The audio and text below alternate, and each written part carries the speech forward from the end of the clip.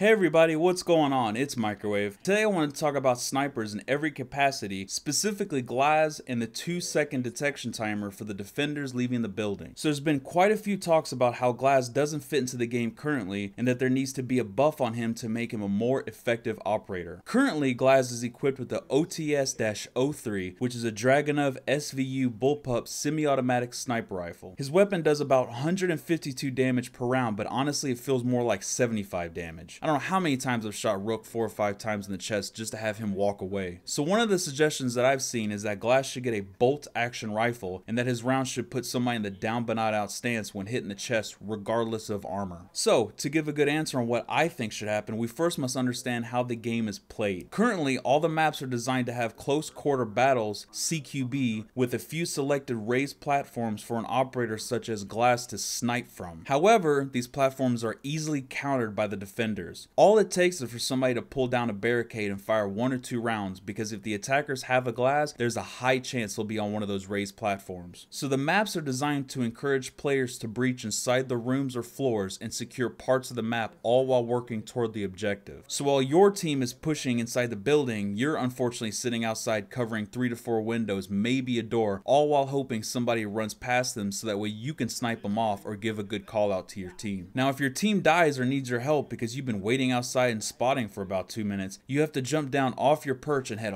all the way up to meet your team. So now you, as a sniper, are entering the CQB area with a semi-automatic sniper rifle that doesn't take down an operator unless you hit them in the chest multiple times or in the head. Of course you can kill people, but you have a huge disadvantage because currently the game is heavily favored upon high fire rate weapons such as the F2 and the MP5. Weapons like the UMP and C1 fall off because of their slow rate of fire. Of course they're better than their counterparts, the shotguns, for range, but the chances of you winning a 1v1 drops dramatically because they aren't putting enough rounds downrange, and we all know that more lead increases the chance of getting that sweet headshot. The only advantage Glaz has is the ability to penetrate Castle's gadget and the aircraft windows, which both are highly situational. So since the game is CQB based, and with Glaz having a slow rate of fire weapon that doesn't hit hard, he becomes this half-ass sniper. Now when inside the building, you can only hope to get the drop and pump 2 to 3 rounds in their chest before they can turn around and fire 10 to 15 rounds at you in a split second. Now if you're ranged and you're lucky enough to take somebody down, good luck finishing them off, because when they go down there's a high chance that there's a railing or a wall that will prevent you from getting the final blow. I don't know how many times I've put 2 rounds into somebody only to have them fall down and crawl safely back to their teammate to get revived, all because I couldn't penetrate a window wall or the aircraft fuselage. I mean, it honestly feels that Ubisoft added Glaz and some of those scissor lifts just to say that there's an option, however small, to snipe in this game. Further evidence is supported by the fact that he has a flip down scope. It must have been given to him because the developers know that this game is all about close proximity engagements, and after sitting outside for a while, a Glaz has to come inside at one point or another. So going back to the first suggestion, does Glaz need a bolt action rifle? And I would have to say without a doubt that he does need one. Now with a bolt action rifle and higher damage output, he would excel more inside and outside the building. Instead of being bad at both, he would be high risk, high reward operator. Now what do you mean by this, Microwave? What are you talking about? Well, if Glaz had a bolt action rifle with an extremely slow reload speed, it would require him to be on point with his accuracy. Now if you missed your first round while in CQB, it would almost certainly be your last moment in that round, without a doubt. But in the off chance that you do hit them with that one round, you will be rewarded with an opponent in the down but not out stance. As for the actual model or weapon used for this bolt action rifle, it's completely irrelevant. I mean, I can make a whole video about this argument, but instead I'll let you guys decide. So instead I wanted to talk about the basics. I firmly believe that Glaz needs to throw away his OTS semi-automatic sniper rifle and pick up a bolt action rifle that will put somebody in the down but not out stance with 1 round to the chest regardless of Rook armor or not. However, the weapon has to have an extremely slow rate of fire and a reload speed. Now I know what you guys are going to say, this isn't Counter-Strike, dude, what the hell are you talking about? We don't need an AWP in the game. Well, let me explain. As I said before, there are a ton of rails and walls that people can go prone behind and crawl from one location to another so that way they don't get hit by Glaz. So if you do get sniped in the chest, there's a chance that you can crawl all the way back to your team and get safely revived. So having this change would not be a one-hitter quitter like the AWP in Counter-Strike. If you were to get shot in the legs or arms, it should take 2 hits to take you down, unless of course you get shot in the head, which would be an insta-give. Now you might be asking yourself, what about another operator with a bolt action rifle? What makes you think think that they won't bring another operator with one. Well, I can guarantee that that operator would do exactly what Glaz does, but 10 times better, so nobody would play him after that. Another suggestion I've heard is that he needs a 12-time scope. Now, I would have to completely disagree with this because, as I said before, the game is all about CQB situations, so having a 12-time scope would hurt him way more than it would help him. There would be no reason to use his primary indoors because you would be scoping in doorknobs from all the way across the map. The last suggestion I've heard is that his round should have armor penetration since they can penetrate everything but concrete in the game. Sure, he'd be play more, but I firmly believe that a semi-automatic sniper rifle that can take down a low target armor with one round would hurt the game way more than it would help it. Now you might say, but Microwave, it's realistic. One shot man with a Dragunov would kill you. It would staple you to the wall or concrete. Well, this may be true, but what about padding the wounds and getting you back into the fight? Or carrying 2 reinforced barricades in your back pocket? Or a million wooden barricades with a drill in your pocket as well? So I think Glaz should get his bolt action rifle and they should just call it a day. I think this would make him way more viable and more people would play him. I know I would. I currently have about 24 hours played on him and he's about a 6% pick rate on PC alone. So it's quite low. So moving on from the Glaz conversation, I wanted to talk about the 2-second detection rate for the defenders. So if you've watched my previous videos, you know that I love Tom Clancy books, and of course I've read the Rainbow Six book. I think twice now actually. So I'd like to throw some story background in here while I'm on the subject. Now in the books there were 2 teams and both had 2 snipers. These snipers would find a position, whether it be high up or down low, and would sit and wait for the weapons free green light command. The snipers would set up in location to gain the best view of the building overall. If any movement or changes happen, the snipers would immediately give the intel to their commander and the team. Currently in the game it takes 2 seconds for someone to be marked with their location if they leave the building and they are defending the objective. So to stay closer to the storyline, I would like to see an immediate alert sent to the attacking team saying that someone is outside, and after 2 seconds their direct location would be sent to them via the HUDs. This will allow the defenders to still peek but keep more in line with how the original book was written, and it is after all a game because of Tom Clancy. There is no reason why a team of elite soldiers handpicked from native forces should not be alerted by the snipers that someone is outside, followed by he's located here. So this is what I would like to see in the game, but who am I kidding? We all know hashtag smokes the real sniper. I'd like to know what you guys think, so leave a comment below, and as always, if you guys liked it, I'd really appreciate a thumbs up, and if for some reason you really liked it, you should tap that subscribe button like it's hot. I'll see you guys next time.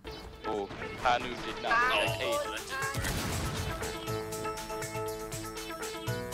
High noon. High noon.